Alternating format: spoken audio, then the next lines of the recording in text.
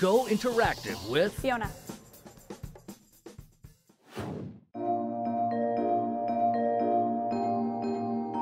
They say that studying an instrument is like a workout for your brain. It's like going to the gym for your brain. There are so many instruments to explore, and we have everything from the most common symphonic instruments and more popular instruments like guitar to the lesser known instruments like the oboe or the bassoon or even the tuba. An instrument that I've always been really fascinated by is the harp. And I'm in luck because I'm with Haley today, a student instructor from the Nanaimo Conservatory of Music.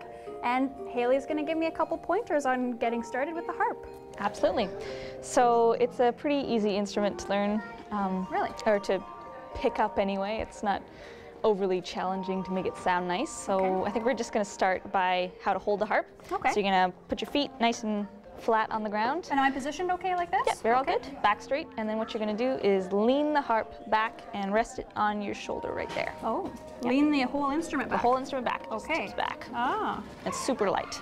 it's lighter than I would have thought. Yeah, it's because this thing here, the soundboard, is hollow. Okay. It's where all the sound resonates from. You can start at birth with kinder music classes here, and our oldest student, I think, is around 90 now. So it's for all ages and for all levels. Glissando is a very popular harp technique made by running your fingers all the way up the strings. Okay. So they use this a lot in orchestral music.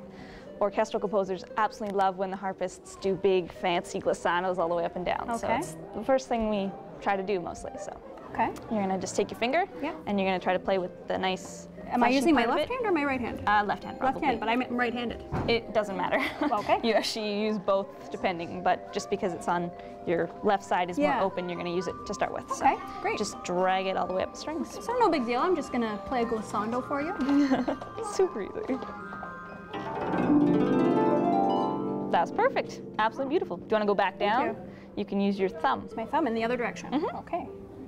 One more glissando for you.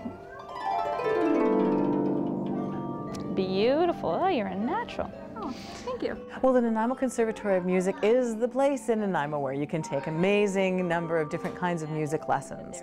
We offer individual lessons and group lessons, and we also do some community outreach things. We have a Janina Fielkalska coming on March the 13th for our solo piano concert. So we bring in special guests and do performances with them as well. Got a little bit of the claw going on here with your okay. thumb down here. So we want our thumb to be nice and tall up here so that it's not in the way when you pull it back. I think probably the biggest challenge is the fear, right? This is the fear that you're going to do something wrong, it's not going to sound good. Well, that's what we're here to do, is to help you get past that fear and say, yeah, make those mistakes, you know, understand that that's part of the process. The particularly nice thing about the harp, I think, is that it sounds really good right off the bat. So violin is a beautiful instrument, obviously, but it takes a couple years to start sounding good. If for some reason an instrument doesn't seem like quite the right fit, you can just go on and try another instrument. There's so much we can do here for someone that's interested. That's why we have our open house once a year, and you can always come down and speak to our instructors and talk to us about what kind of instrument you might be interested in playing. It's not really necessary to become a so-called professional musician and carry out your life being a musician, though of course if you want to, we can help you in that endeavor. But music can be a really wonderful hobby, and it can really sustain you for the rest of your life. I think I might have missed one there. That's okay. So it's Augmented arpeggio. right, augmented arpeggio. So it sounds like there's lots more about the harp that unfortunately we don't have time to cover today. But we did cover some glissandos, arpeggios. Augmented arpeggios. Augmented arpeggios. Awesome. Well, thanks so much for the lesson, Haley. I really appreciate My it. pleasure. And I'll leave you all with a glissando.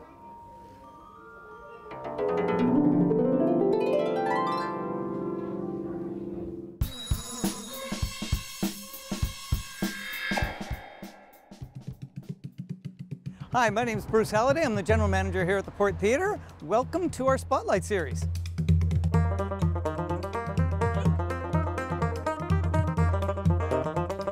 Diamonds aren't her best friend. She's the kind of girl that like chillin', but tonight something's up. She was sexy as what the Jimmy Choo's out and got that funny look like you ain't going.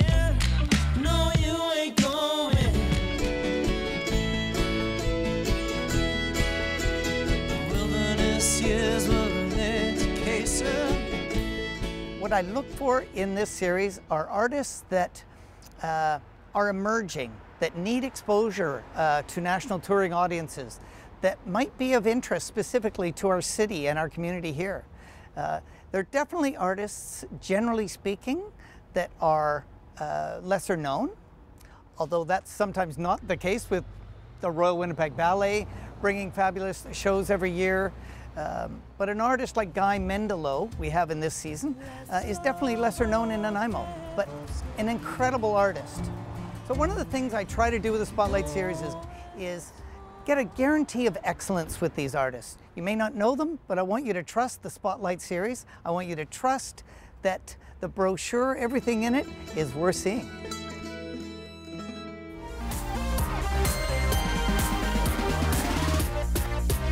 And we all know that the arts is good business, and certainly the arts will be reflected at the upcoming Biz Expo at the Vancouver Island Conference Centre, October the 22nd. Free admission to the public from 1 until 5.